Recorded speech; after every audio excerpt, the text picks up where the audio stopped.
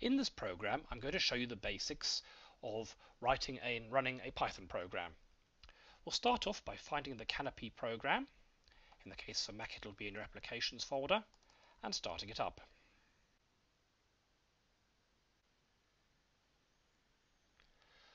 Once the Welcome to Canopy window appears, double-click on the editor. This will bring up a window in which we can actually write our program. Now we can either select a program we've written earlier or create a new file. In this case, as it's our first Python program, we're going to create a new file. So here we have our editor window, and we can type the Python commands in here. When we run it, Python will go through this and execute each line in turn, all the different commands. So let's start off with a really simple one. Let's just print something. So let's print I love physics. Now we can save that. What do we call it? Let's call it simple.py. It's really important to have the .py at the end so that your system knows it's a Python program. And we're going to save it on the desktop. So you see over here on the desktop, a program simple.py has appeared. Now let's run it. So we just press the run button, and there it goes. It gives us I love physics. Very simple. Let's make it a bit more complicated. Let's define a variable. So for example, we'll have a variable called a equals, I don't know, let's call it 2.2. And we can then print a. Now notice up here when I was printing, I put it inside quotes. That's because I didn't want Python to think that I was a variable, love was a variable, and physics was a variable. I just wanted it to print those characters out.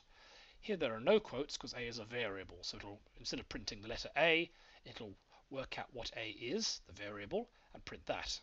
So what's happening here is when you have this command, it's called an assignment command, the computer sets up a space in its memory which has got the label a and contains the value 2.2, and then when you have this print a command, it prints whatever is in that part of its memory which has a label a, which in this case should be 2.2.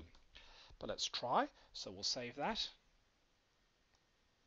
and run it, and it now prints I love physics and 2.2, so it's very good. One very important thing to put in all programs are comments. As far as the computer is concerned, all it cares about are the lines with commands. It doesn't ignore any blank lines. It also ignores any lines that have a hash in the front. So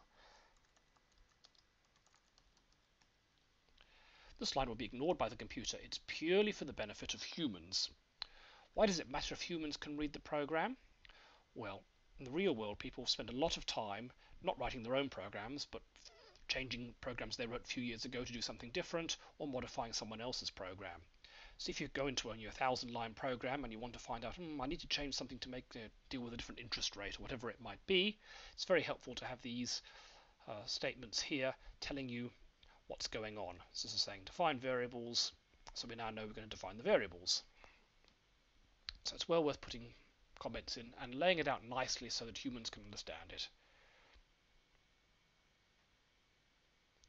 We can also do some arithmetic. Let's say we define a different variable, say b equals 4.3.